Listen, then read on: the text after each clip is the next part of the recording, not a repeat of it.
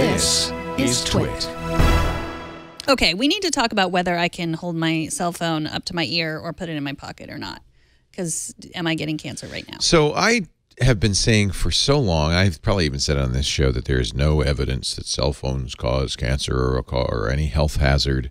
The World Health Organization put out an advisory last year saying exactly nothing. Like, we don't know, there's no conclusive evidence, but just in case, be careful, which I thought was really irresponsible. Because if there's no evidence, there's no evidence.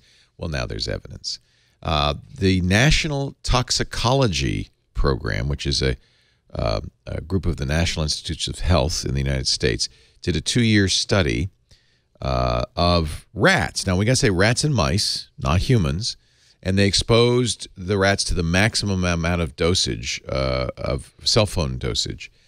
And the initial results from the researchers was inconclusive, that there wasn't, it was equivocal evidence, which is what we've kind of seen all along, which is, well, some of the rats got cancer, but rats do get cancer after a while, and we're not really sure it was caused by the radiation. But then, weirdly, in a review, a peer review, which happened last week, the peer review group upgraded the recommendation, which is not typical. In fact, I don't think it's ever happened before. Normally, they either rubber stamp it or say, you know what, your methodology wasn't very good, we're going to downgrade it.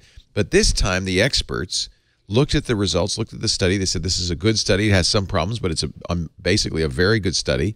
And we think that at least in one case, the case of male rats, that there is conclusive evidence that radiation from cell phones caused heart tumors, cancers. So I still think, I mean, now they've passed these recommendations on to the FDA. The FDA is actually what's the government organization that will interpret this and then tell consumers. But I think I made a promise to everybody that if any evidence did come out that was anything less than inconclusive or more than inconclusive, I would tell you. And that has happened now. I'd like to know more. Why did they upgrade it? See, there is this kind of feeling, this was what the World Health Organization did last year, there really ought to be a problem with this. We can't find any evidence, but there really ought to be a problem. And scientists, well, we don't want to take a chance, so just don't take a chance. But if there's no evidence, there's no evidence.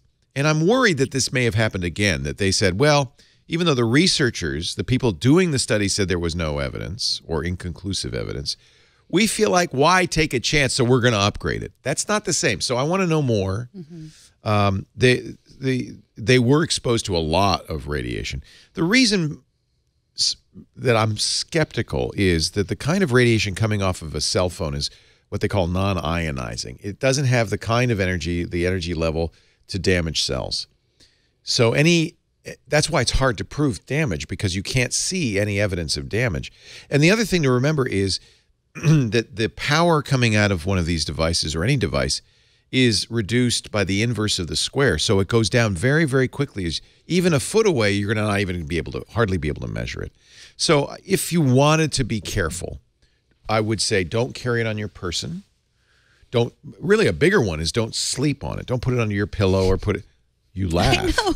But people do that. Yeah, put it in maybe even another room, not for cancer, but just for your own sanity. But even on a bedside table, a foot or two away is sufficient, because it attenuates so quickly as you get far away. In this case, the rats were like radiated a few feet away with the maximum dosage. I mean, it was a pretty hardcore situation.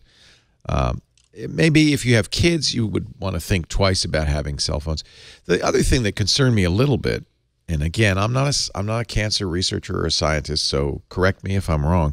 The guy who designed the study, who has retired, the guy who designed the study said, well, just, what I would recommend is use a wired headset. Which is exactly, unless I'm wrong about the physics, the wrong advice, because the wire takes the radiation and puts it in your ear. Oh. So I don't think a wired headset is the right answer either. So then that made me now suspect the whole thing. So just, I think we owe it to you to tell you that this result came out. You could read the review we just showed, Scientific American, but Quartz also had the study. You can read it for yourself.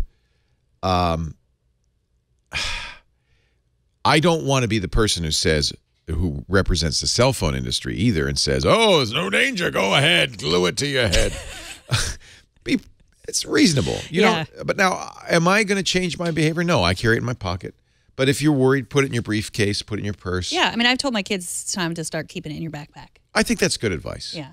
I think that's good advice. And the reason why you say these things, like I promised you I would tell you, is that the tech press has gotten in trouble in the past or accused of maybe like hiding this because, if we say cell phones cause cancer, then you're going to stop reading our articles. You're going to stop listening to our podcasts. I'm not worried about that. No, I know, but that's why you said that, which you obviously are not part of that you would say, I'm not going to tell you. I'm more concerned that about hysteria around these things. Fear also sells. Fear-mongering. And, there's people, there's a guy, he comes into our studio regularly, and it really annoys me, who says Wi-Fi is bad for people as he sits in our studio and is lobbying the local schools to take Wi-Fi out of the school. I think that's a big hazard because having internet access is important for students.